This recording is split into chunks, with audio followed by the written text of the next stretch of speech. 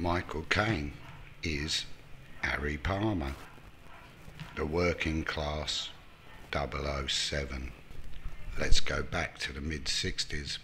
British kitchen sink movies have been quite a thing since the beginning of the 60s, with films like This Sporting Life, Saturday Night, Sunday Morning, The Loneliness of the Long Distance Runner, and many others. James Bond with Sean Connery had become a big hit since I think '62 when Dr. No came out. So by 1965, up popped Michael Caine as Harry Palmer, starring in movies from the books written by a guy called Len Dayton. So what's so special about this Harry Palmer? Well, the striking thing is that he's a working class spy. He's done something dodgy when he was in the army, something in Germany. We don't know exactly what it is because he don't go into details, but it's revealed that he's given a choice. You go to jail or you go work for MI5. Now, I think it's MI5 he's working for, not MI6, which James Bond works for. MI5 deals more with homeland security and MI6 deals more with foreign matters, but it seems a bit that both cross over. So we think he's working for MI5. He's not very happy about it, but he's pretty much been blackmailed. Now, the second most notable thing about this character, Harry Palmer, is his thick horn-rimmed glasses. Very rare to have a protagonist and a bit of a hero, although he's a bit of an anti-hero too, because he's kind of sullen. But he's wearing these thick glasses, and we see when he's not wearing them that he's got very bad vision indeed. We see at the start of the movie that he's got his own sophisticated way of doing things, because he's got a coffee blender. Wow, a coffee blender, coffee grinder, whatever it is. I'm not much of a coffee man myself, mostly just instant, but this was quite an unusual thing.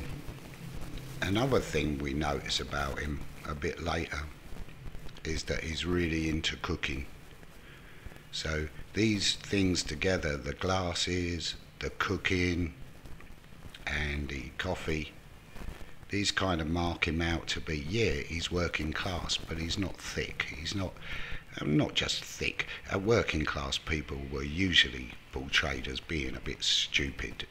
Okay, they've got some common sense, but they tend to be background characters, or they'll comment on something sometimes, but you don't get working class people in British cinema being having any kind of taste, you know, above their, you know, taste in what football team they support. So he does have this sophisticated edge to him, and this was, as I said, very novel back in its day. But we see that he's also quite into gambling, especially horse racing. So like a lot of people, he buys the daily paper and he marks out what horses he's going to bet on that day. So that's a real kind of it's not just a working class trait, but a lot of working class guys do that and always have done and still do it today. Horse racing is a big thing in Britain. So there were like 3 movies made from 1965 to 1967 with Harry Palmer, based on the Len Dayton books. There's a couple of films in the 90s as well, and I haven't really looked at them. I did once try and watch one of them and it didn't really grab me. So let's do the original trilogy, starting with the Ipcress File, then going on to Funeral in Berlin, and finishing off with the rather outlandish and strange $1 Billion Brain. Well, we see Michael Caine getting up, doing his coffee thing, and this is the Ipcress File we're looking at, first movie, and then we see him walking And then we see him going into the office of his superior, who is wonderfully played by a guy called Guy Dolman, who was actually a New Zealander but comes across as a really British kind of upper class kind of guy.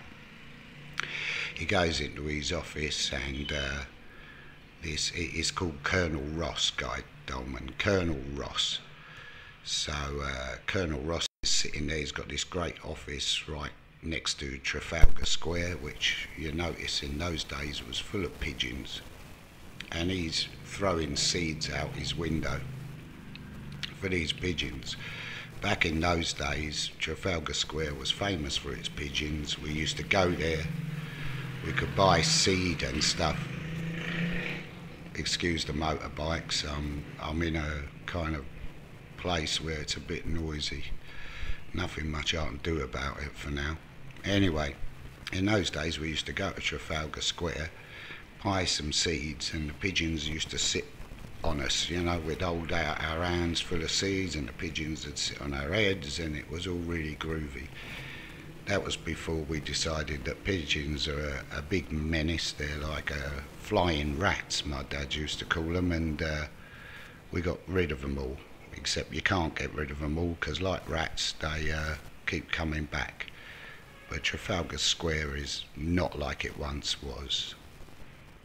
Colonel Ross informs Harry Palmer that these scientists are going missing, and he's got to go and find out what's going on and get this famous scientist back from whoever's kidnapped him. And to do this, he's transferred to a different department with a kind of a Major Dolby in charge of it. Dolby informs Palmer that he's not going to take his insolence or his insubordination, and he'll crack right down on him. And Michael Caine always gives this kind of deadpan, kind of slightly cynical, slightly surly kind of look. Palmer meets the Dolby's team and immediately notices a pretty woman, and he's got an eye for the ladies, so he sits right next to her during the briefing, and before you can say Jack Robinson, she's back at his place and he's cooking her what he says will be the best meal of her life. Palmer's immediately on the case, and he's soon tracking down the missing scientist to a warehouse, and he organises a big raid, but there's no one there, and Dolby's like really cheesed off with him.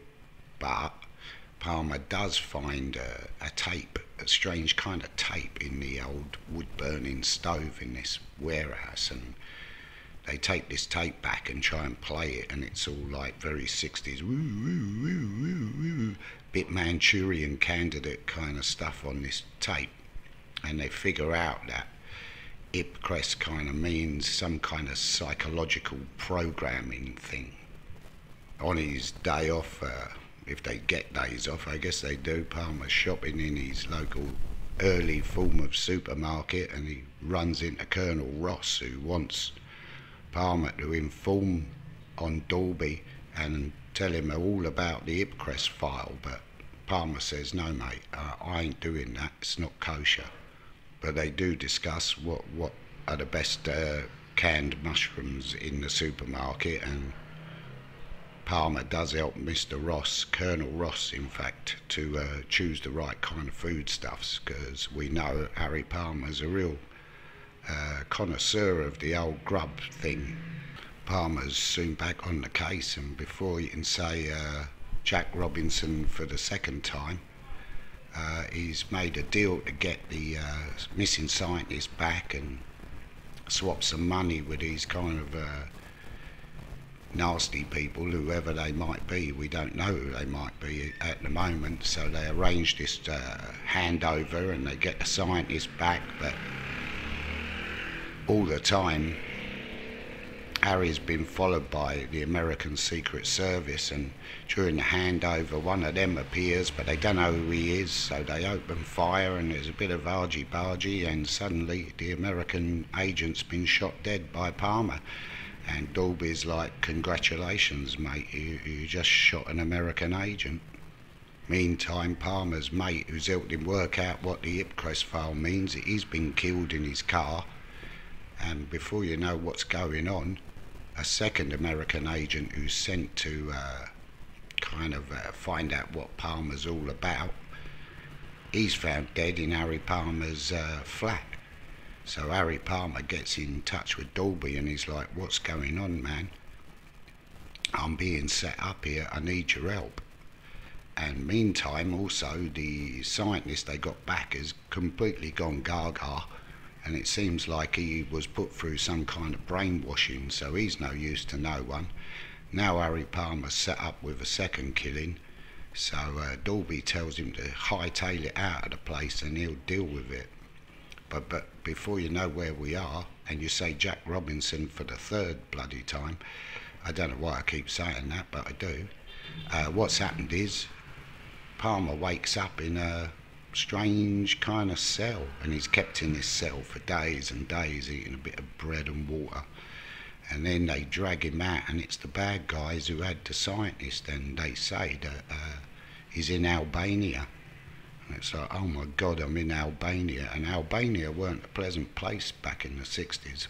It's probably not a pleasant place now, I don't know, I haven't been there. But then he's put through all this brainwashing Manchurian candidate kind of stuff, sitting in front of a screen, and this guy's telling him to obey my voice, you must do what I say. But Palmer keeps himself straight by hurting his hand in the arm, what do you call them, arm restraints, and he's digging into his own hand to feel the pain, and it's all bloody, and he won't stop saying his real name. But eventually he kind of gets it, and he starts saying, oh yeah, right, okay, I'll obey you, I don't know who I am.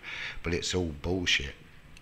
So when the guards come to get him the next time, he gives him a good old punch, because he's pretty good at fighting, glasses on or off. He's pretty good fighter, so he manages to escape, and he gets over the wall, and lo and behold, what does he see? A London bus, and he's been in London all the time. So he gets himself to a phone box, and he phones Dolby, and it's like, oh, all this shit's happening, what do I do? And Dolby's like, follow my voice and meet me in this warehouse place. So Palmer goes over there, and someone calls Ross too, Colonel Ross. Now I don't know, I can't remember if that's Michael Caine as Harry Palmer or Dolby or someone, but now he's got both of them in this warehouse. He's got Major Dolby and he's got Colonel Ross, and he's like, you know, I know what's going on here.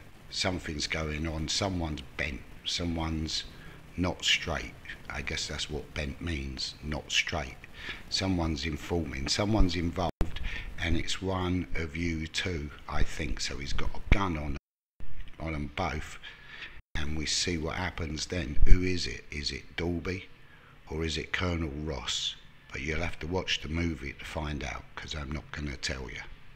But yeah, it's a great slice of 60s spy thriller stuff. And yeah, so we've done the Ipcress File, which was one of my dad's favourite movies. And my dad was very into the spy Cold War thing, and always reading.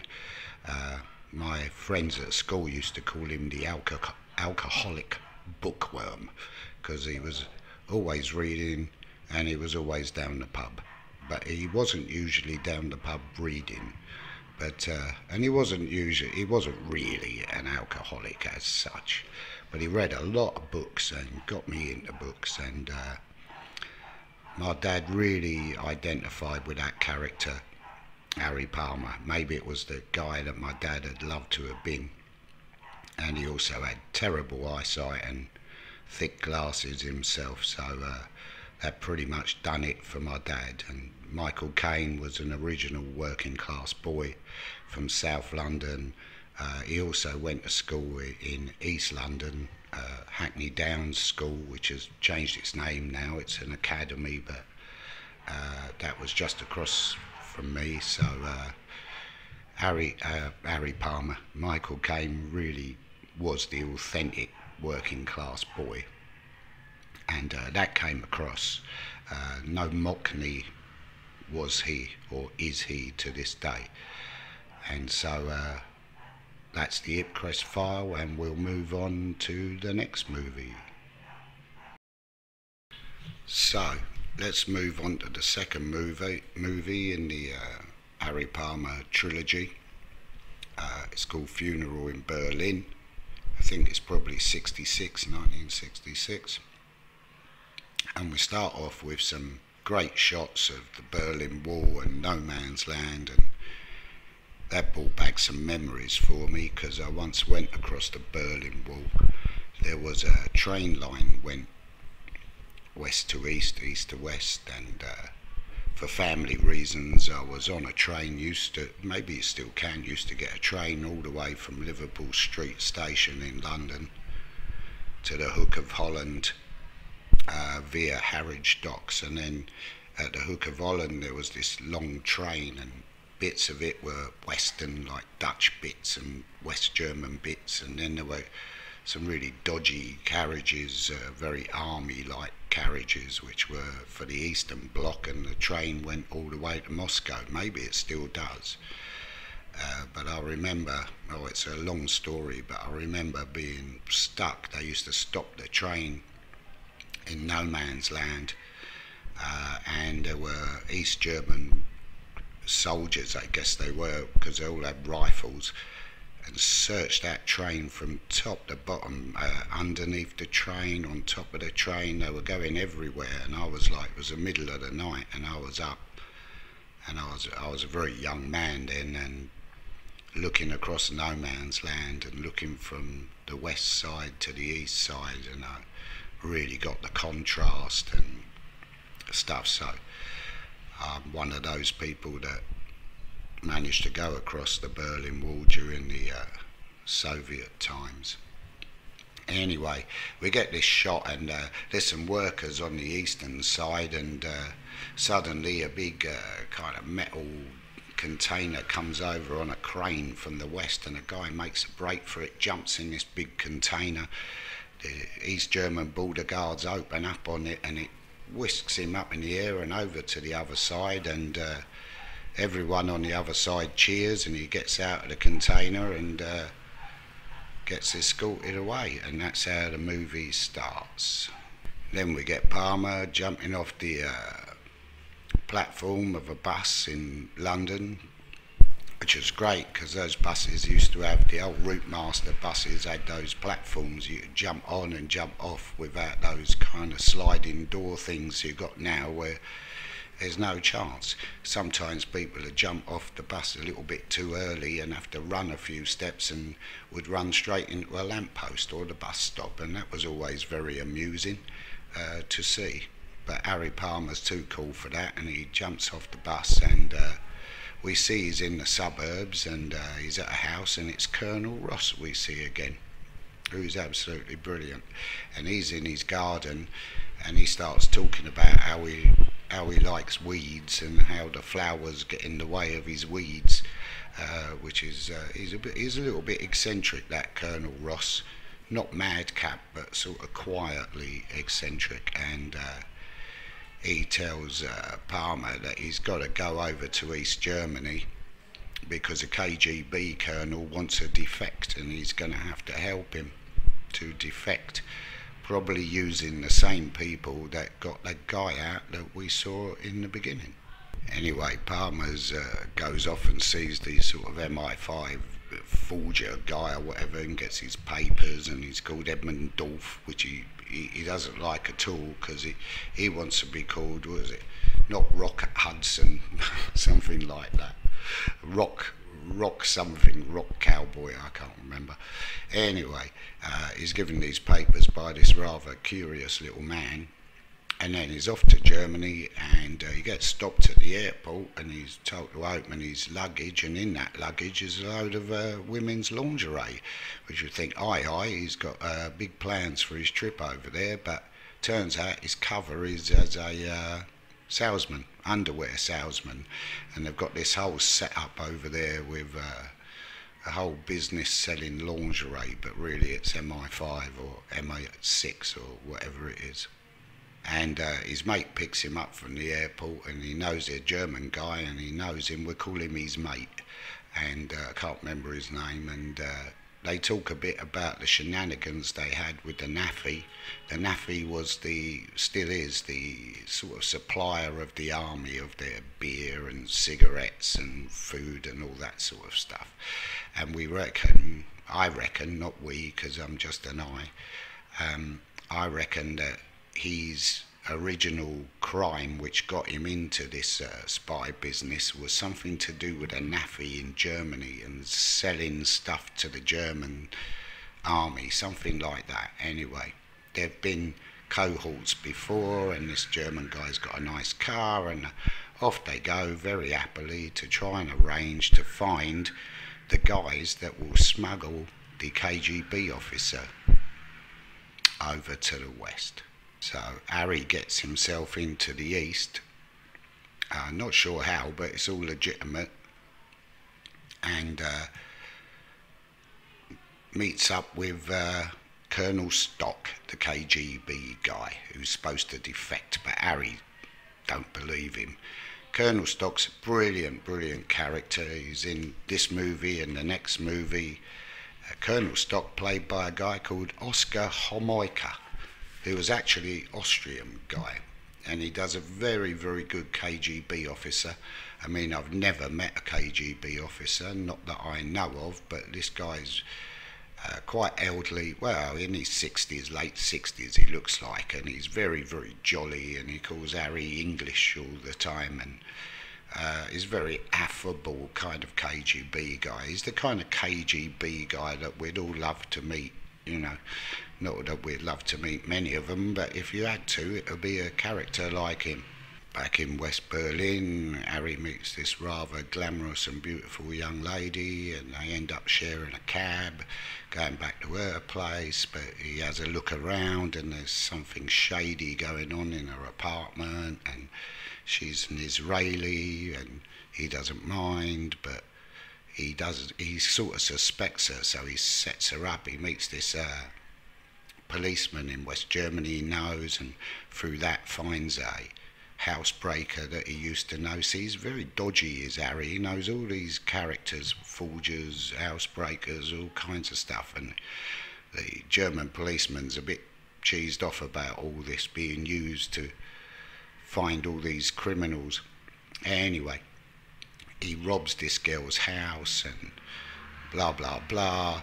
Anyway, that's that bit. So she robs his house, he robs her house. It's obvious she's some kind of agent.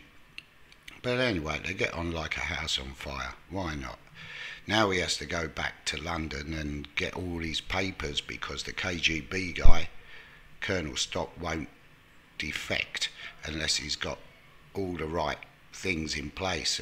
He needs, what they need to get him out is the identity of a East or West German, I can't remember, West German person. So he goes back, meets the funny old forger MI5 guy, and he gets these papers for this German guy that's dead. So he takes them back to Germany, and he meets up with the guys that are going to get the KGB guy out, and they arrange everything, and everything looks like it's going to go well to get the KGB colonel out of the country. But Harry's all perplexed because the identity of this dead guy is Paul von Braun or something, and he's found something in the girl's safe that he had robbed with the same name on it, and he's like, why is this? Why have we got the identity of this guy who's dead, and now I found something with the same guy's identity on it? What's going on? But no one's going to tell him.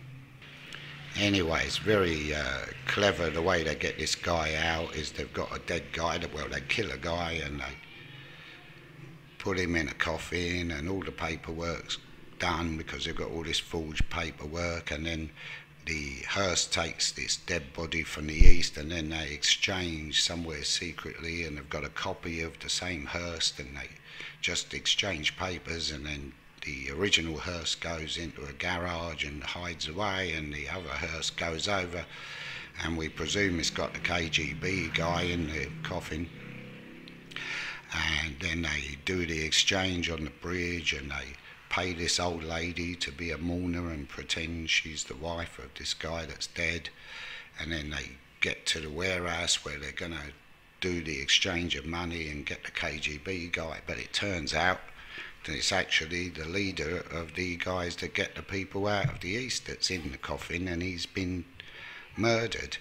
So that was Colonel, what's his name? I keep forgetting, Colonel Stock, who's arranged all that, and it's all been a big bluff to kill the guy that keeps getting people out of the East into the West. But Harry's mate is there, and he's a bit duplicitous, and he gives Harry a big blow from behind, and we don't know what's going on. And the guys that work for the guy that's dead, they grab the money, but they don't grab the envelope with all the papers of this Paul von Braun guy, or whatever his name is. And that's what the German guy, Harry's mate, really wants. He wants the papers. But when the guys who the smuggler guys get out the way, suddenly the girl turns up. The Israeli girl, her name's Sam, with a couple of guys with machine guns, and they grab the papers and they take off. And then the German guy, Harry's mate, pretends that he didn't hit him and he doesn't know what's going on, and the papers have gone and God knows what.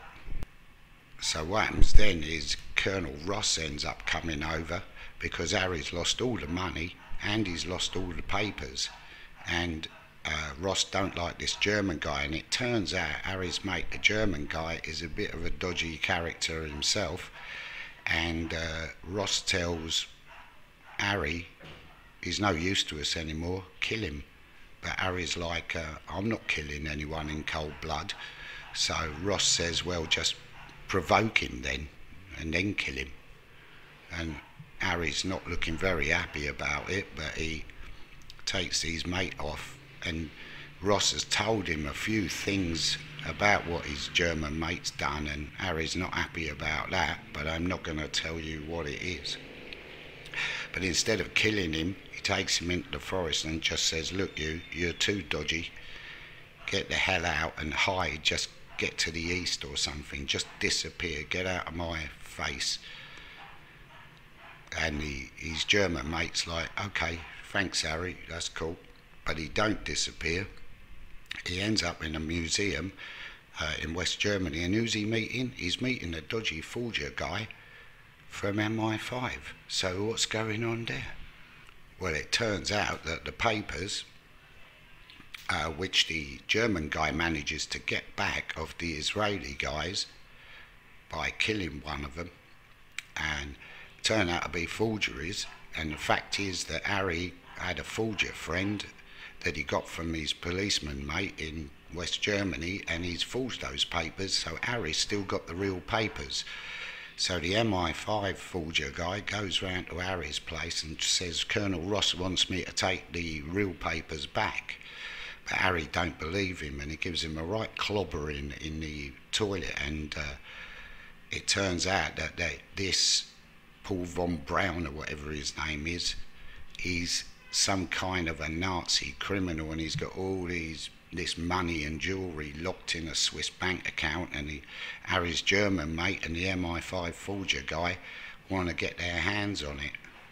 So Harry tells the MI5 forger guy that to go and meet his German mate, and he'll follow him, take the real papers with him. So they end up by the wall, and this Harry's German mate's got contacts in the wall, and they're opening a little bit of the wall to let him through, and he's going to get through with these papers and use these papers to get the money from Switzerland. But him and Harry have a bit of a confrontation, and the MI5 forger guy don't really do very well out of it, and he snuffs it. Well, he don't just snuff it, he's knifed, which isn't very nice. And then Harry and the German guy are having a bit of an argy-bargy, and then the Israeli girl, Sam, turns up with her cohorts, and everything gets crazy, and then it ends. But I won't tell you how it ends, because you'll have to see it. I reckon Funeral in Berlin is the best of the three movies, actually. I think it's a really good movie. Stands up quite well. Okay, it's a bit dated, but it's got a great plot to it, and it twists and turns. One thing I do notice, though, in the Ipcress File and Funeral in Berlin, they kind of give away what's going to happen or who's guilty before the end. So, like, we know what's going on more than Harry knows what's going on. But I guess that's a plot device that's sometimes used, isn't it? Like in horror movies where we know the killer's lurking outside, but the person inside the house don't know that the killer's lurking outside, trying to look for a way in. We do learn, though, that the pigeons never come to eat Colonel Ross's food. And we also learn that Harry wants some extra money to buy a car. And he's always asking for extra money, a pay rise, or can I have a loan for a car? And Ross is always, well, we'll see. And Ross says to him, yeah, okay, you can have that money for the car. But Harry looks at him and says, actually, I'd rather walk, which is brilliant. Okay, cool. And this is where we get the scene of Harry walking across Trafalgar Square as the camera pulls back at the end of the movie. Great shot where he's walking along. Looks like the public don't know that they're being filmed at the time, so it's really naturalistic. Great ending. Okay, done. So here we are with the third movie in the original trilogy of Harry Palmer, and it's called The $1 Billion Brain, another Len Deighton book produced by Harry Saltzman, who interestingly used to produce the original James Bond movies, and for some reason produced these too, although they're a very different kettle of fish. That's cool. But this movie really loses its way. It's a bit kitsch. It's a bit over the top. It's a bit like Austin Powers. It's a bit Mike Myers. And apparently Austin Powers, the idea was partly inspired by the Harry Palmer movies, and in fact Michael Caine is in one of these movies, I think Goldmember.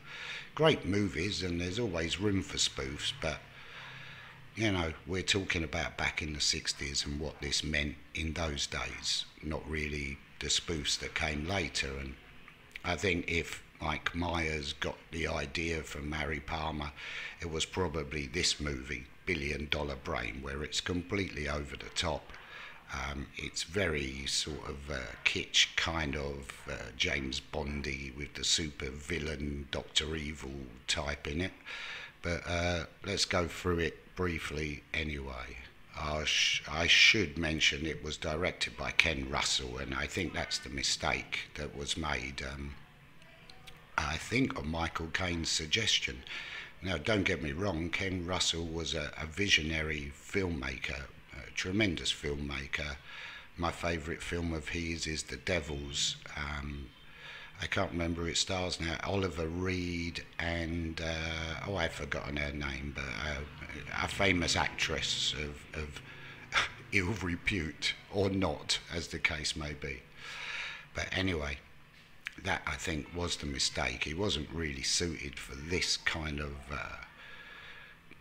realistic kind of feel to the Harry Palmer movies, the kind of kitchen sink thing.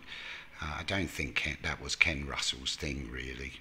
So this movie goes all over the place. It starts off late at night in London with a number 73 bus going to Stoke Newington coming past, and I know that bus very, very well, and it's still running today. And so that's great the way it starts. I'm always happy to see a 73 bus.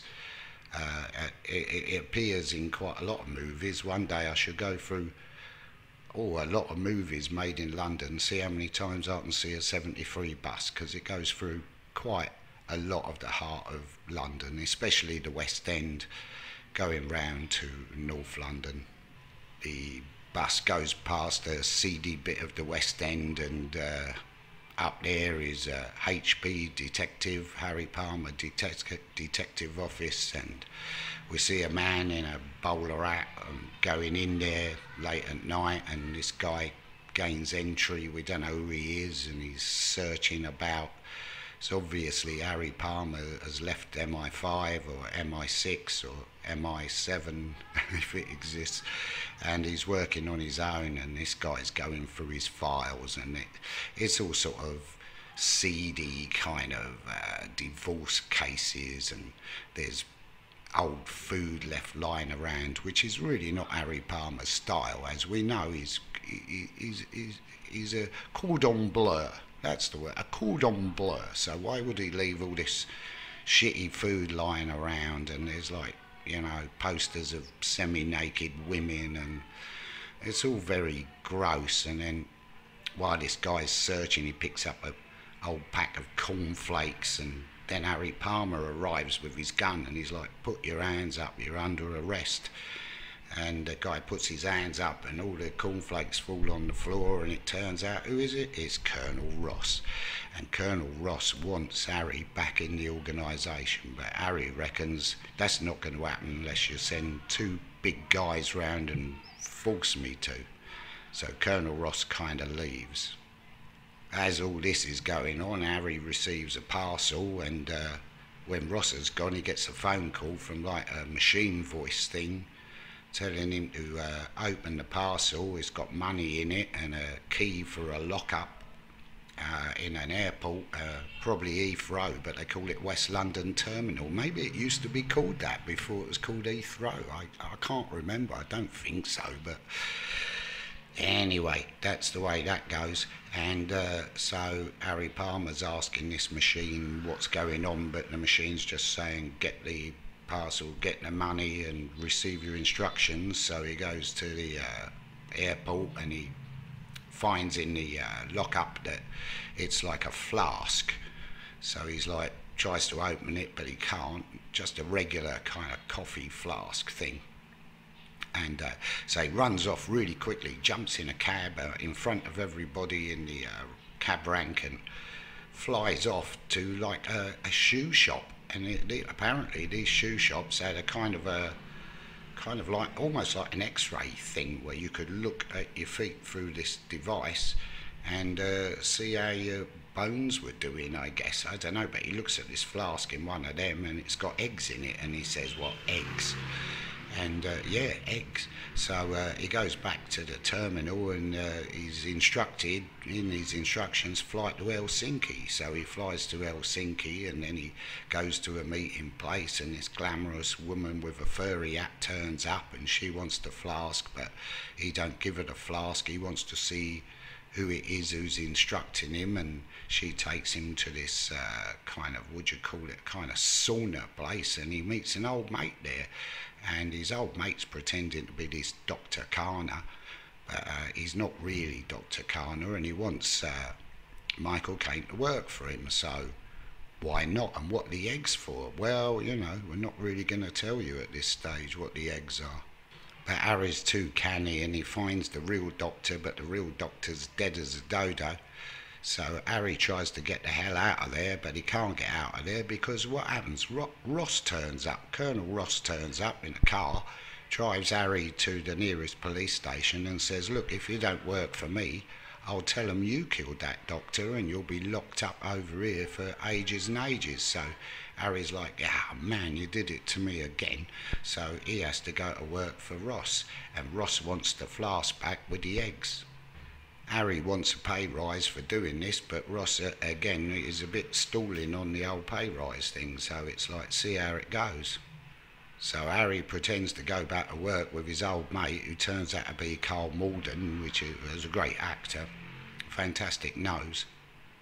Anyway, Carl Malden shows him this machine thing, and he's getting instructions from this machine thing, and the machine thing tells Carl Malden to shoot the bird that Harry Palmer had just met, who tends to be going out with Carl Malden. So what's going on there? But Carl Malden don't carry out the instructions, so the girl's still alive and everything's kosher. But then while Harry's in his hotel room, who turns up? Colonel Stock, our affable KGB guy, pretending to be a waiter, room service. Anyway, they have a good old chat and a good drink, and our KGB man always talks about the communism and the revolution and how he once touched Lenin and all this kind of stuff, and tells Harry, don't get involved with all this, you don't know what you're getting involved with, get out of here, English.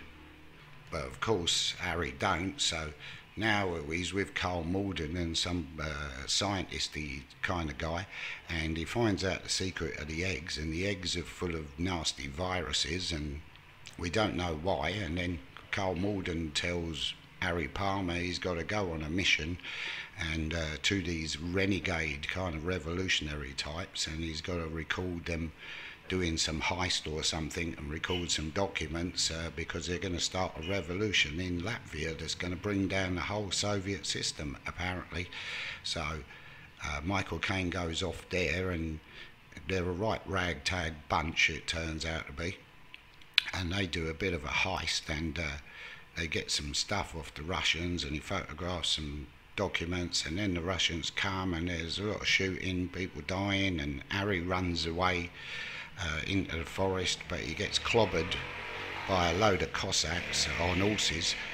I guess they're Cossacks because they've got horses, but who knows.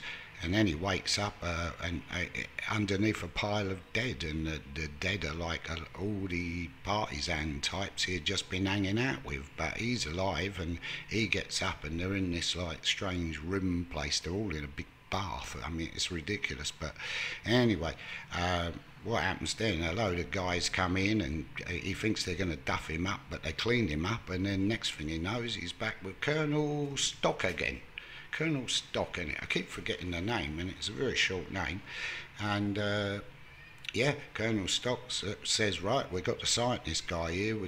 He ain't got the eggs, but who's got the eggs? We don't know who's got the eggs. Maybe we got the eggs, maybe you got the eggs, maybe the girl's got the eggs, maybe Carl Malden's got the eggs. But they're going to kill this scientist guy, but he knocks himself off before they can get to him, and Colonel Stock's a bit pissed off because he thought the guy deserves to suffer more than he ended up suffering, but what the hell anyway. And then he gives Harry Palmer a ticket and says, here you go home, get out of here, it's nothing to do with you.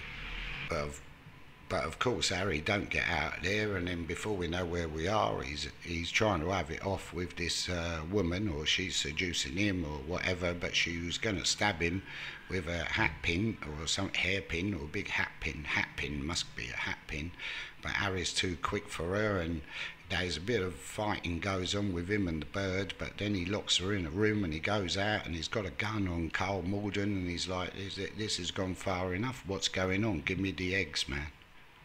But Malden makes a deal with Harry Palmer, and they're going to split the money they can sell the eggs for, apparently. But then the machine type thingy tells them they've got to go to America, Texas, to see the general, whoever he is. So they end up over in Texas, and there's a load of barn dancing going on. There's a big place, and there's symbols around that look a bit like a German eagle or a Roman eagle without the eagle, just the wings, and a strange symbol. And there's this mad general who puts me in mind of was he a major general or something in Dr. Strangelove, you know, who keeps talking about our bodily fluids, and he's completely mad and going to start a war. And this general turns out to be barking mad, and he's like doing these speeches, and he's all grimacy, and he's going on about communism, and he's going to take over, not take over the world. He's kind of Dr. Evil, isn't he? And here he is, you can see his face, he's all gesticulating, he's a bit over the top, he's too over the top for me. But anyway, he seems to like Harry, and Harry gets introduced to the $1 billion brain, and it's all like, well, all that equipment they got there, you could probably do that on my laptop right now, but that's the way things were, with the spinny things going round and round, and all the technicians running up and down, and yeah, so this general guy's going to start a revolution in Latvia, and then the whole of communism's going to suddenly collapse. And Harry Palmer thinks he's nuts, and he is nuts, so there you go. But then the general gets information that Harry's been like close to this Colonel Stock guy, the KGB, affable KGB funny bloke, and yeah, so he's going to shoot Harry. But Harry says, hey, you don't want to shoot me, because I know Carl Malden hasn't really got a load of spies and revolutionaries out there like you think he has, and also he didn't kill the girl, and he's going to fake that. And then the general looks on his TV monitoring thing, and he sees Carl Malden faking all they used to use those computer cards in those days, didn't they? And that he's ripped up a load, and he's got his own ones to cover the fact that he didn't kill the girl. So the general stops Harry from being killed. He doesn't kill him. He was going to kill him, but now Harry says, I'll get Carl Malden back, because by now Carl Malden's doing a Lego. He's got out of this whatever it is $1 billion brain place, and he's off. So Harry goes back to Helsinki to find Carl Malden, who magically has been able to get away from Texas and transport himself over to Helsinki in the blink of an eye. And then Harry's arrived on one of the general's ships, and he goes looking for him. But it turns out the girl involved is a Russian agent, and she's got the eggs, and her and Carl Malden get on a train going to Moscow, but Harry Palmer's in hot pursuit with two cowboy blokes from Texas, and they lose the train. They're too late to get the train, so they get a car. Harry and his comrades get this car, and they chase this train all through these icy roads. I mean, it don't look much of a car, but it must be really got a great engine, because it's bombing along, and they manage to catch the train, and they get Carl Malden out with the eggs. But then the girl comes out, and she shoots the two cowboy guys rather conveniently. But Harry grabs hold of Carl Malden and the eggs so that they can't take them to Moscow, and the train takes off.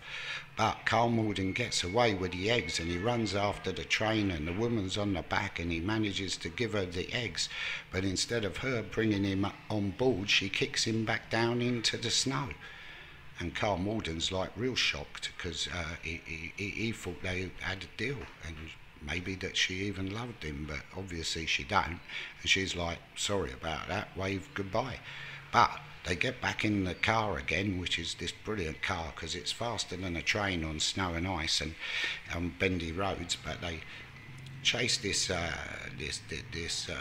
train, but there's no chance, so they lose that. But meanwhile, the general's arrived magically as well from Texas, and now he's got an entire bloody army, and he's doing a kind of Mussolini type of speech to them, and they all get in these sort of look like petrol tankers, gas tankers, and they set off across the ice, loaded up with weapons and hundreds of men, and the revolution's gonna start, because the $1 billion brain said it's gonna start. But while they've got to go across the sea, which is frozen. But as they're doing that, Michael Caine's magically caught up with them, with Carl Malden in the back seat, and exactly how they're going to get the general's armoured car out of the way with a little red, whatever it is they're driving, God knows. But while this is going on, Colonel Stock's in a control room, and he's got all these pieces being moved around, and he sends out the bombers, and the bombers fly over and they bomb the army of the general, and of course all the ice cracks, which just goes to show you shouldn't really drive heavy vehicles over ice really above the sea, should you? Especially if you're trying to invade someone, and they've got bombers and they just bomb you, and then all the convoy of these trucks and army vehicles all sink into the ice, and Carl Malden's been shot by the general's armoured car, but Harry Palmer survived and the car goes in the ice, but Harry manages to roll to one side, and the general and his army all drown, and Colonel Stock's like, yeah, because you're stupid. And he's right, really. The general was a bit stupid.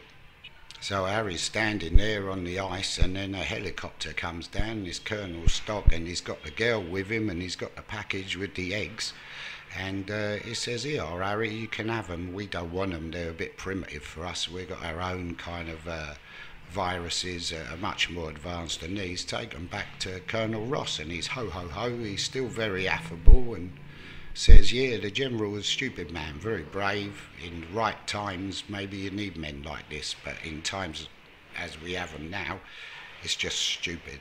So Harry returns back to London with the case with the flask and the eggs in it, but Colonel Ross is really pleased to see him, but when he opens the package, what's inside? Chicks. Brilliant. What a brilliant ending to a very silly movie that kind of spoils the Harry Palmer trilogy, I think. The music in this film is terrible as well. The first two films, it's pretty good, but the last film, the music is really over the top, and it builds up when nothing is happening, and it just annoys the hell out of you. It's not a very good movie. I mean, Caine's fine, he sort of plays it straight, but it loses all sense of what it was supposed to be, or of what the first two films were. And I never read Len Deighton's books, but I don't think the third movie does anyone justice whatsoever, and it's worth watching for a kind of, if you're interested in Harry Palmer and stuff, it's worth watching as a bit of a freak, but not a great movie. So anyway, that concludes my reviews of the Harry Palmer trilogy. There are two more films, as I said at the beginning. Later, maybe I'll review them, maybe not. I've got other things to review and do, and kind of did this one for my old man, who was a big fan of Michael Caine, and especially Harry Palmer, who was probably who my dad would love to have been. Maybe not in the third film, but in the first two. Okay, well, thanks for watching, and thanks for listening, and sorry if there's background noise. I live on a tropical island in the middle of nowhere, and it's very noisy here, strangely. So there you go. Paradise is not always what it is cracked up to be. I'm doing my best, and I'll see you about.